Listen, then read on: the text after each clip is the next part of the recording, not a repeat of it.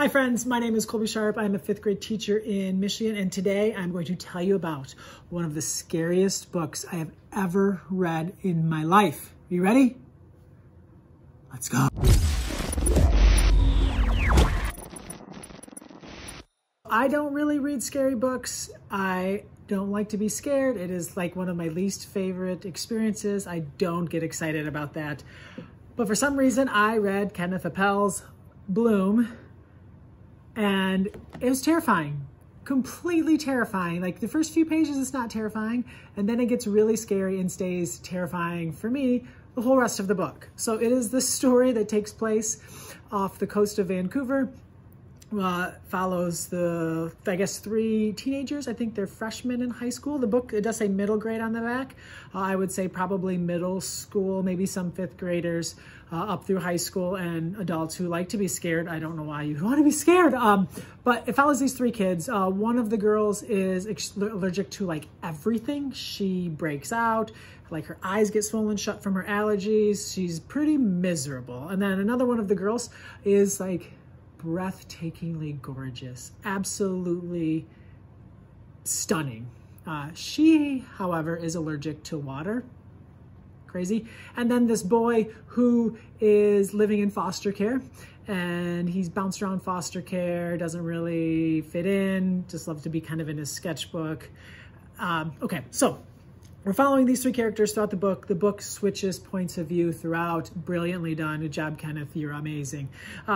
And one day, it starts to rain, and it's raining, and the one girl who's allergic to water, obviously rain is not great. But somehow she gets like hit with the water, and she finds she's not allergic to it. So she's like filling all of these water bottles because she wants to like have this water that she can actually touch and not break out and be miserable. So she gets all of that.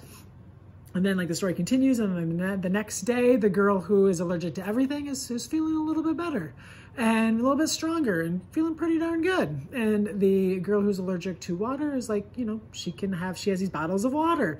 But they do notice within a couple of days that these plants start to grow, these big, nasty black plants. Like they grow like 4 feet in a day. Like they grow so much. And, so they're like chopping them down, but then they just grow right back, and then they start to spread, and they're like everywhere. Okay, I need to calm down. It's so intense. And then come to find out, when it rained everywhere, like on the planet. And these black plants are coming up everywhere, and they're spreading, and there's worry of them taking over crops, and they're becoming a food shortage. And they noticed that in the water bottles that the girl had, that there are like seeds germinating in these water bottles. I don't want to give away too much, but the book gets wild. And that those 3 characters, the allergies start to go away in the one girl who's allergic to everything. And these 3 kids are like different and having different effects.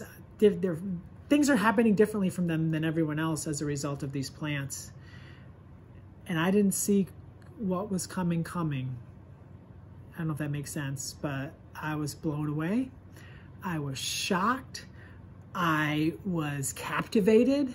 I didn't like being scared, but I also liked it at the same time. There's a weird feeling. I'm not sure how I feel about that feeling.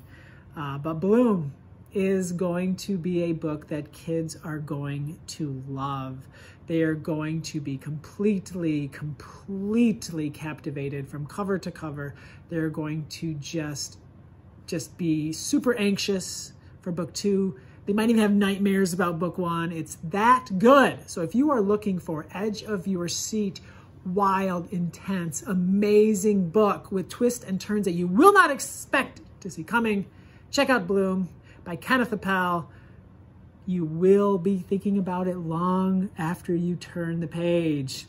Thank you so much for tuning in. I hope you find value in this. I hope that this is a book that you might want to check out for your readers. Have a wonderful day, and happy reading.